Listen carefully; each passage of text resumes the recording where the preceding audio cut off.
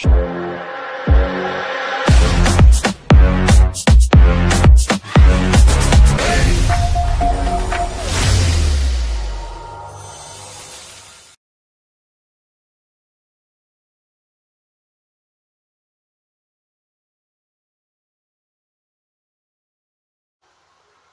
olá meus amigos, aqui estamos hoje para mais um vídeo, hoje com essa moeda do Oswaldo Cruz, né? O nosso cientista, médico, bacteriologista, epidemiologista e sanitarista. Eu quase que enrolei a língua aqui, mas aí está então, né, nosso Oswaldo Cruz. Essas moedas, essa é da primeira série de Brasileiros Ilustres, segunda emissão, né? Ali está a data que ele viveu, né? De 1872 a 1917. E aqui a Casa da Moeda do Rio de Janeiro, né? Não tem letra monetária. O metal é cuproníquel. Aqui estão as moedas, né? Deixa eu mostrar antes de continuar. Mostrar aqui, ó. Eu posso continuar aqui, né? 750 gramas de cobre, 250 de níquel, que é o cuproníquel, né?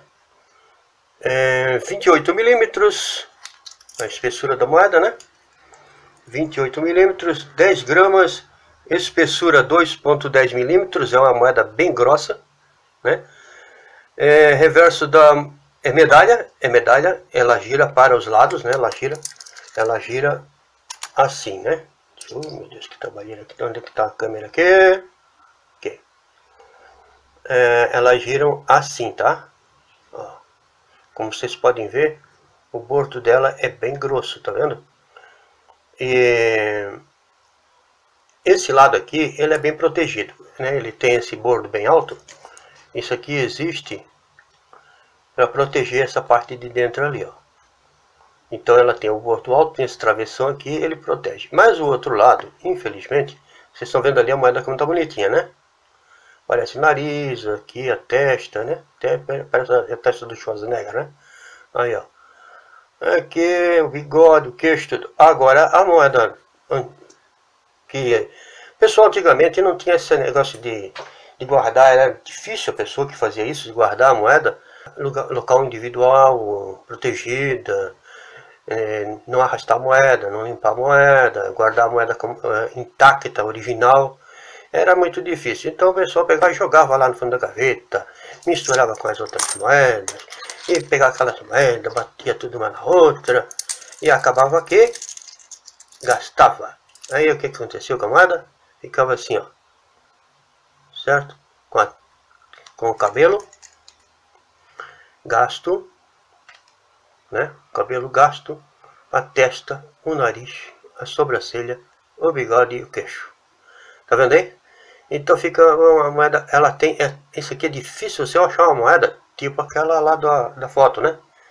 Tá vendo, né? Bonitinha. Essas aqui, ó, todas elas estão bonitas de um lado, mas do outro lado elas têm o desgaste. Vocês podem olhar a ponta do nariz, o queixo ali, a sobrancelha, bigode. Elas estão gastas porque eram todas jogadas, né? Colocadas juntas. Aqui eu tenho mais um pouco. Tem mais um pouco lá. Tá vendo o que eu estou fazendo aqui? Estou com raiva porque o pessoal fazia isso. Agora a gente pega a moeda, elas estão gastas, certo? E aí o que acontece então? Aqui vamos continuar aqui. A superfície, ó, primeira classe, superfície praticamente sem defeito de cunho. Quando elas foram feitas era uma belezinha, né? R$400, né? Oswaldo Cruz, olhando para a esquerda aqui, ó, a sigla do CB, que está ali embaixo, ali, tá vendo ali? CB é do Calmon Barreto, né? Calmon Barreto de Sá Carvalho. E reverso é Brasil, data, do lado direito da palavra, né? Tá vendo aqui? Aqui, ó, Brasil, data, os R$400 ali embaixo,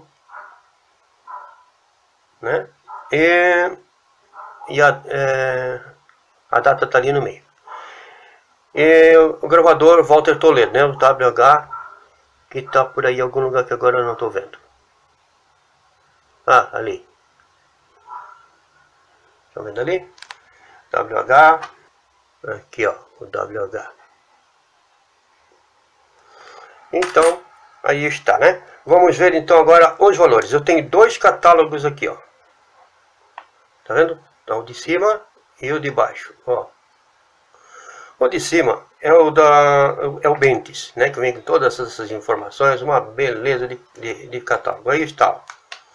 Os valores dela: R$5 MBC, 15 soberba, flor de cunho 60, flor de cunho excepcional 150. Essa aqui quem tem é rara, pode mandar certificar que vai valer muito dinheiro. Eu fico feliz porque tem gente mandando certificar moedas do Brasil, tem bastante moeda já certificada e elas pegam um valorzinho bom, tá? Então é isso aí. Esse aqui é tudo o mesmo valor, tá vendo? MBC, soberba, flor de cunho excepcional. Esse outro aqui já tem outro valor, tá vendo?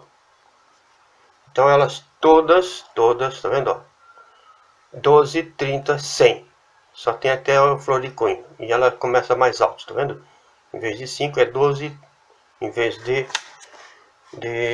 15 está 30.